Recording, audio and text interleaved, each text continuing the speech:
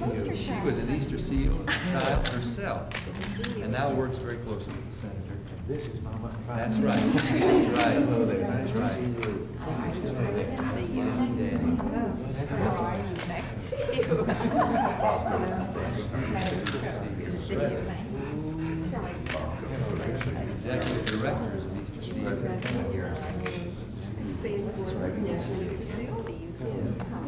Mary Crowley, I'll bet you know Mary Crowley, Home Interiors. And Mr. Hunt. Thank you, Mr. Veteran Administration. Good job you're doing. Thank you, Nancy. Mr. President, how are you? Nice to see you. Now, Mr. President, you've met our Easter Seal poster child, and she is one wonderful young lady. She now has a special bicycle, but she also learned to swim. I used to be a lifeguard. Did you think he'd know about you already? He knows about you already. I told you you're going to like him. That's wonderful, you learned to swim. Yes. Something else is As we do each year, as you allow us to do, I want to present you with the very first of the 1985 Easter Seals to you and the First Lady, with our gratitude for all you do, not only for Easter Seals, but for all the handy, capable people in our country. And Danielle wants to give you something herself. Danielle, will you tell him about this? My classmate made this. Your class. Your class did this? Each student drew their own face on there, and then the teacher, and one of the things the principal said he was very happy to see was that they all had smiles on their faces. Tell him where your class is, Danielle. It's in Chicago. In Chicago? Oh, is it? Well, Why did Chicago? It's in Elson. I live in Elson. Elsa. And I do too. Did you know Shirley? We've known each other all these years. Did you know she was born in Chicago? I forgot about the dogs. Oh, lucky. Trade you all took the flag. Whoops. This is a little something for you. That's the presidential seal. It's the same thing on the seal. And my name on there. And those, I guess you guessed already, are jelly beans. For you. She wants to give you want me to hold those for you? Thank you. Okay, I'll take these for you, Danielle, and hold them until we can come on and down. You know, the Easter Seal program continues to get bigger every year. I mean, it's the oldest and largest in What's your telephone? See the dog? almost 27. More than sufficient. So it's, that makes a big difference. Goodbye, all. Thank you so much. Good to see you. We might keep Dr. Bye. Bye. Bye. And the buck keeps stopping here, does it? Yeah? And I was trying to see if that came off. Position somewhere. I gave something to about today about that, here at sunset. But I just not know exactly who I ought to contact. We better You can contact Gina or you or, we'll let you know about the annual Washington charity event, which gets bigger. Bye. Bye. I had to tell you what I did while you were gone. What's his name had her out on the lawn the other day, and I go downstairs, and I saw him, I raised the window, and way out on the south lawn, and he was throwing the tennis ball, and she'd run and get it, and then she'd carry it back to him to run. And I would wait till she got the tennis ball, and then I would yell out the window, "Lucky!" Turn, and then she'd look at where was this coming from? I did it half a dozen times. She never discovered where I was. Yeah. Yes. Okay, we now gotta get. She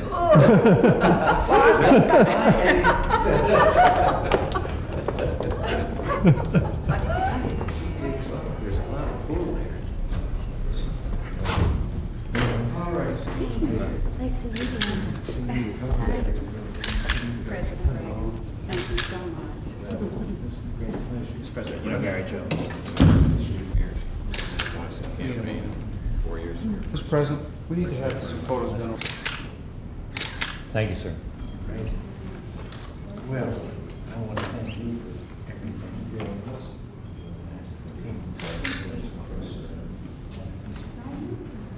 That is a tie bar.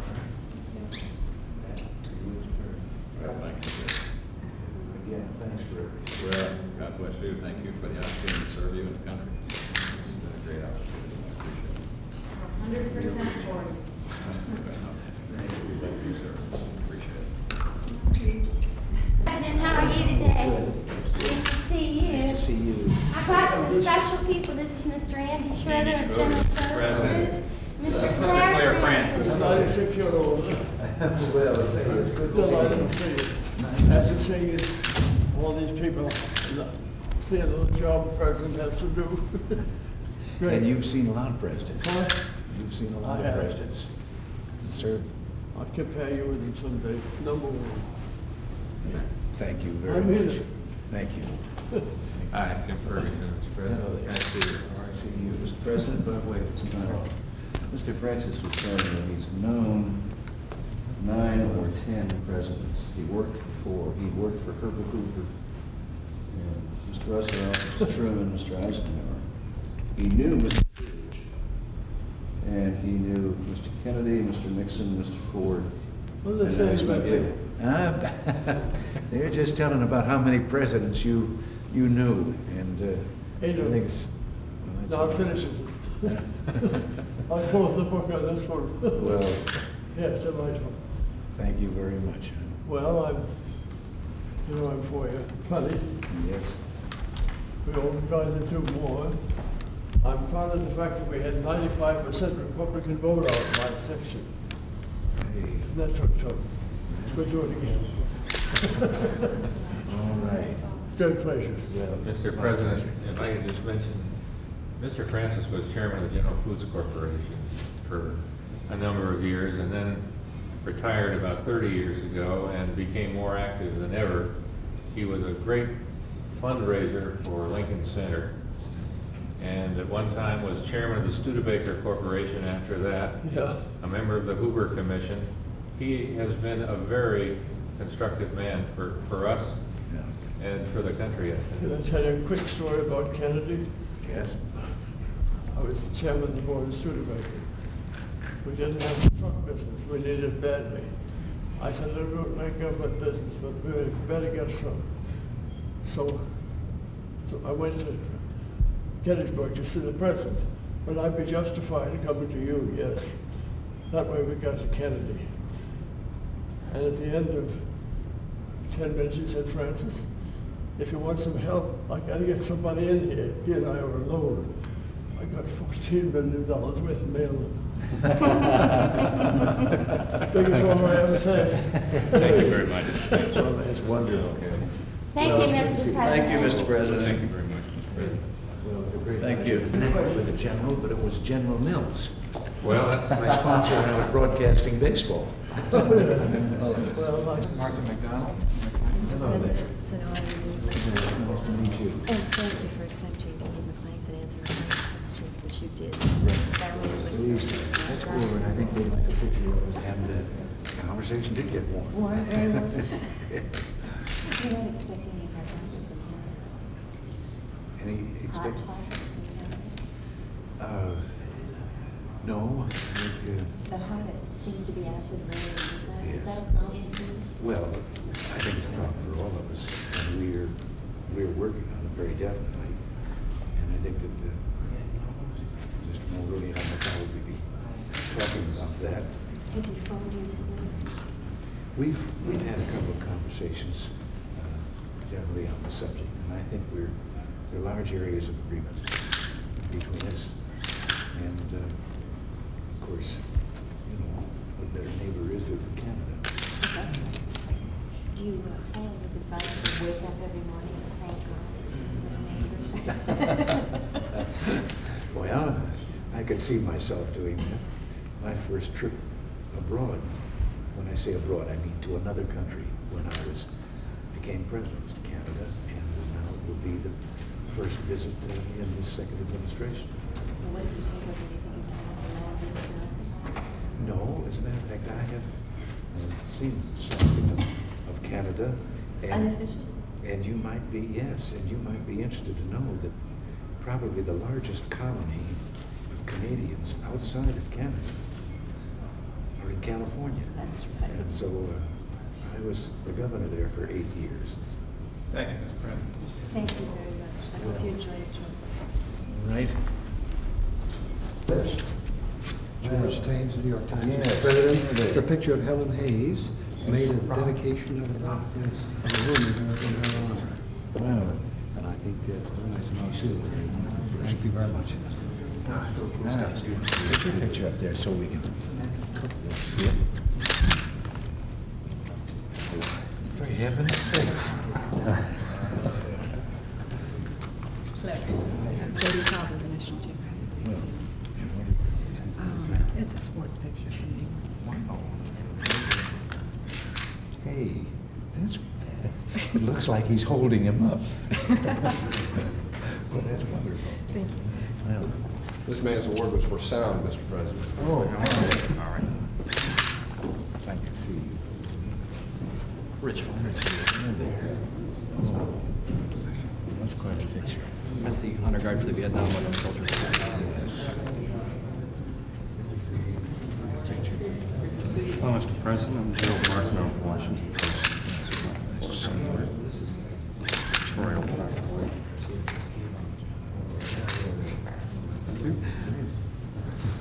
Hi, Mr. President. Larry Downey. See you. We got a friend of yours there. Oh, yes. Nancy Who are all those strangers? Thank you. Hello there. Jennings Randall. Senator Jennings Randall. Oh, for heaven's sakes, yes. Yes. That must be when he finally became a civilian. Yep.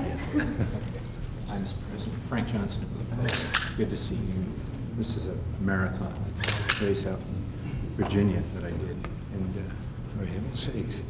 Virginia Symphony had it, and they had all the players out on each corner of the race, the road race. And I had another one here on the border of the United States down in El Paso. The Border Patrol actually opens up.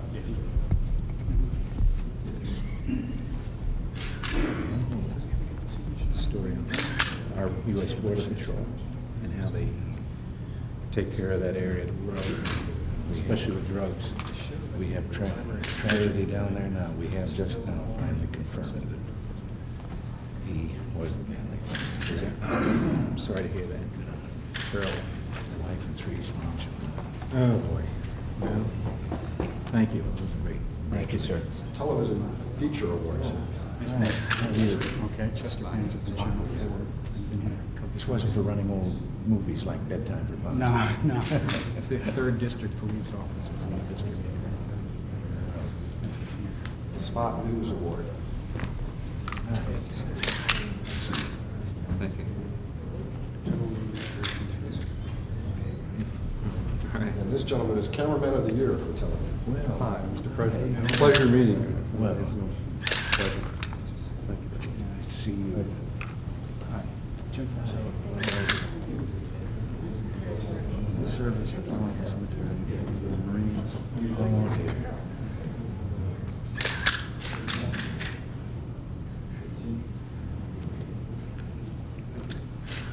This young lady, Editor of the Year for Television News. It's good to see you. Feature Award for Television News. This is Mr. Blaylock, Ken Blaylock, President of the Association. Thank you for having our group. Well, listen, pleased to have all of you there, and congratulations to all of you. I didn't say it individually, going through. And I'm kind of proud that I was the subject at least of one of them here. And President, we need to do a group photo. Here you go. Hold your picture. Interesting day. Used to be Hold your pictures right out front of the back.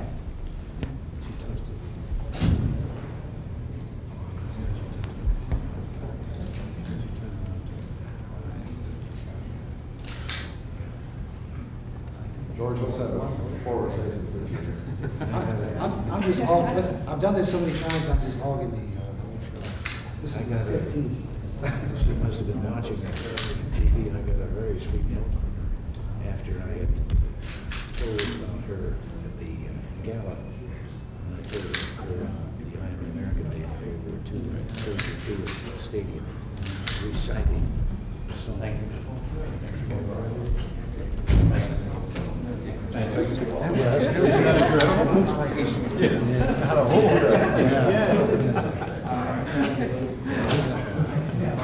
This is my 15, 40 Mr. President, great to see you. Boy, good handshake. Okay. Let me show you what I have. I got something so interesting. You'll love this. And this is one of the most important. Where's that easel? Right here. Okay, right here. Why don't we sit? I want to sit in the chair. I want to show you something you might want to.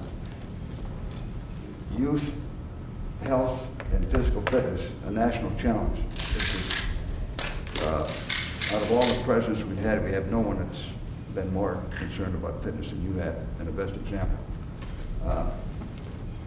More than, now we're talking youth fitness, more than half the nation's schools do not do any physical testing at all. And the source is the U.S. Public Health Service.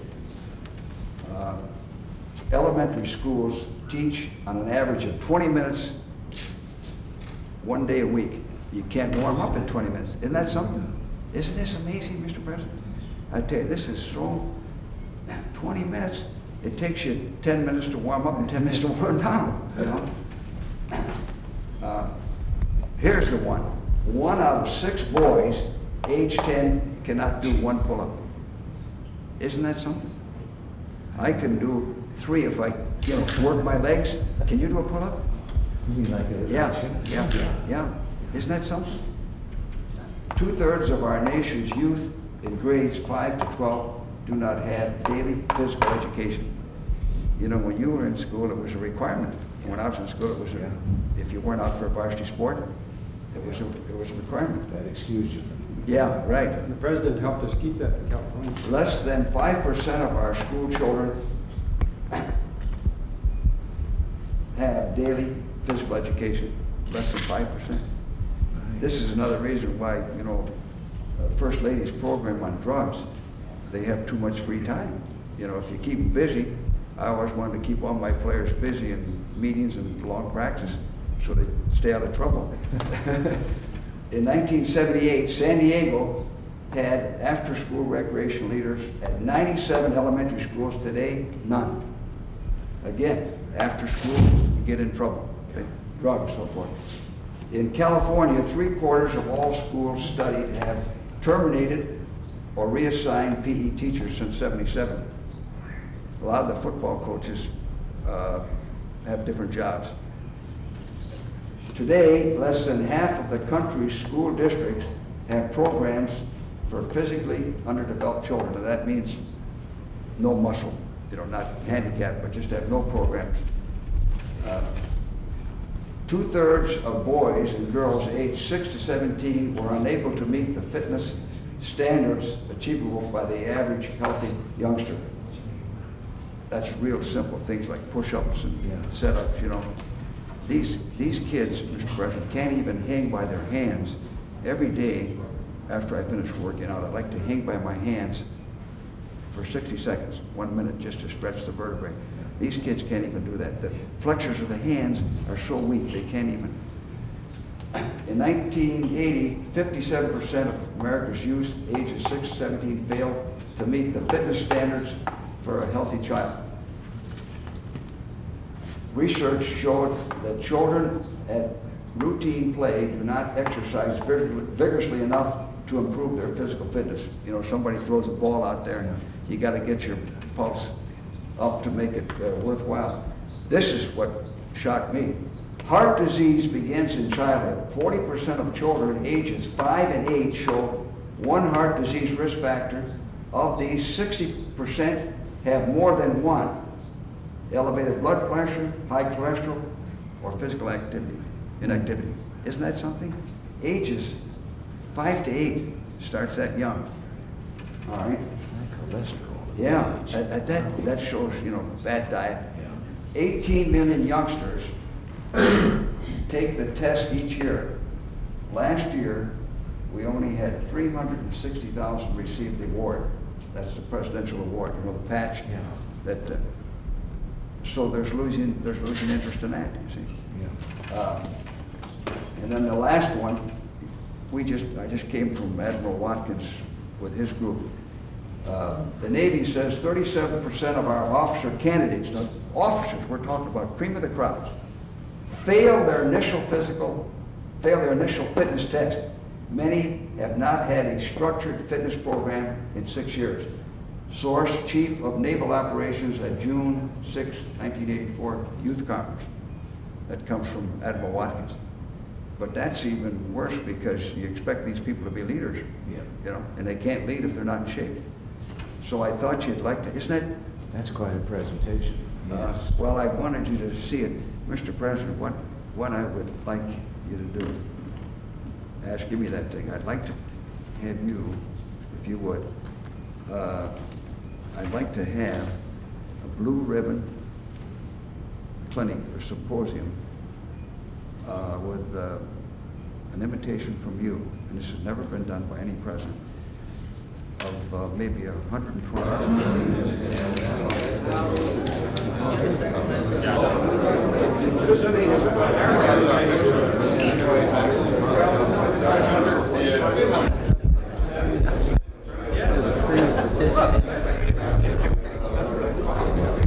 Your fingerprint.